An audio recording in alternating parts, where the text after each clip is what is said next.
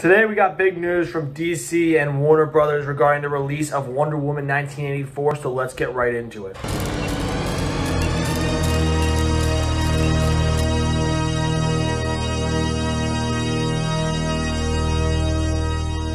Welcome to Silver Screen Talk. My name is Luke LaPointe. I started this channel because movies are a huge part of my life, and I want to talk about them with people who care about them as much as I do. With that, remember to hit that like and subscribe button, but most importantly, as we were talking about bombshell news, I want to get your reaction based off my reaction and everything. Make sure you are active down in that comment section. With that, let's get right into this.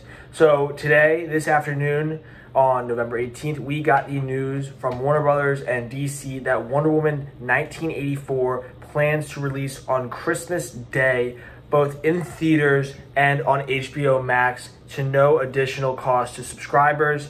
And initial reaction, I've got to take good from this and bad from this. Obviously, very excited that Wonder Woman 1984 is coming out. It was one of my most anticipated movies of 2020. And in my first video on this channel, which was my most anticipated movies of 2020 post-coronavirus, which is still not over, which you can check out up above, I did have it as my second most anticipated movie. So obviously getting to see it on Christmas Day with my family, everything, that's going to be a lot of fun. And I can't wait to see it in almost a month. It will fly by and I can't wait. However, I see a lot of bad in this, and the bad is all on the theater side. I mean, this is a really big step in the wrong direction for movie theaters. We have seen in this pandemic how movies have been delayed, postponed, whatever, or planned to be released and have been released on streaming services, even though they were intended to be released in theaters. First off, early on in the pandemic with Trolls World Tour, which probably would have come and gone in the theaters, to be totally honest. Just been a little, like, kids movie, and actually dominated the movie scene for a good bit because it was released at home and very easy to access. So the fact that a major blockbuster like Wonder Woman 1984, which is going to have a lot of success, coming off the initial success of the first Wonder Woman and the kind of high that DC Universe is starting to build, it's big. It is huge.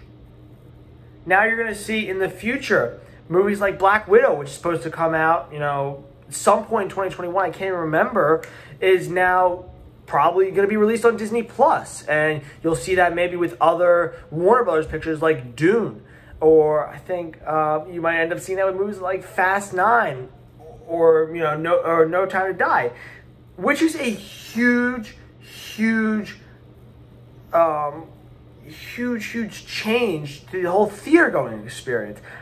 I personally, even though I love movies, I'll watch them anywhere, I absolutely love the theater-going experience. There's nothing like it, getting to sit with some people you know and a bunch of people you don't know, all for a common goal, watching a movie that you want to love, and just enjoying the movie on the big screen with a bunch of people. There's nothing like it. You can't replicate that feeling, those emotions, that enjoyment for movies in your own living room. You can't do that in your own freaking living room. I'm sorry.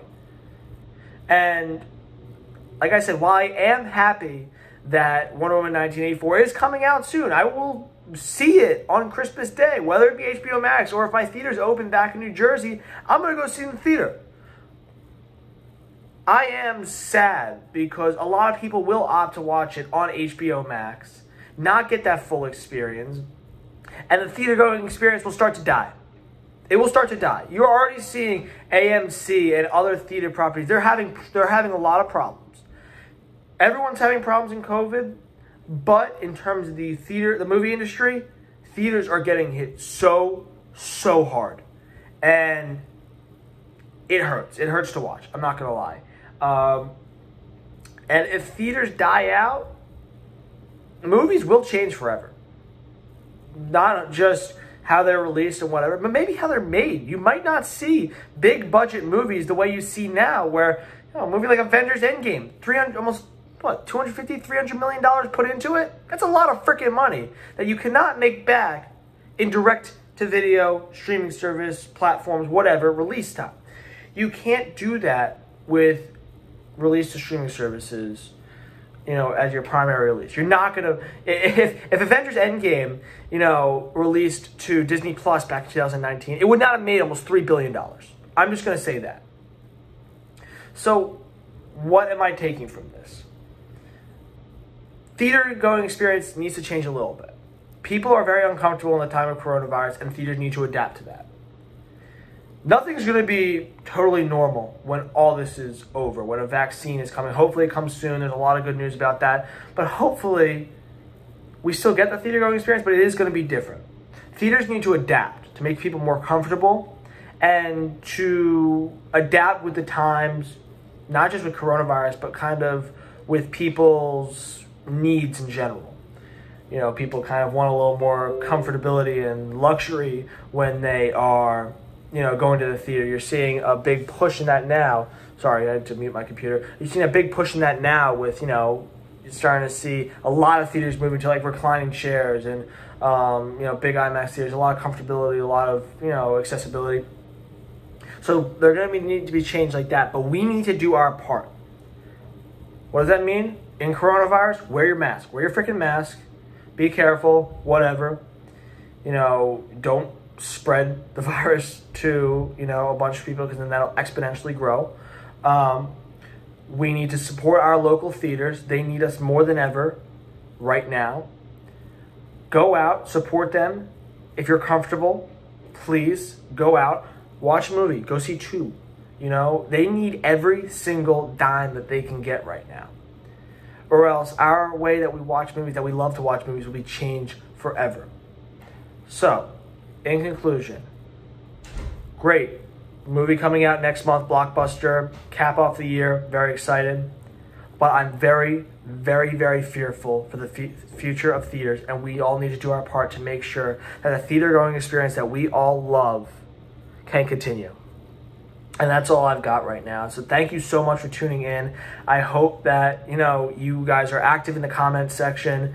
I know I haven't been active on my channel that recently. I had a lot of stuff going on in school. Please be active. Please let me know how you're feeling, because this is something that affects all of us. Thank you so much, and keep on loving movies as much as I do.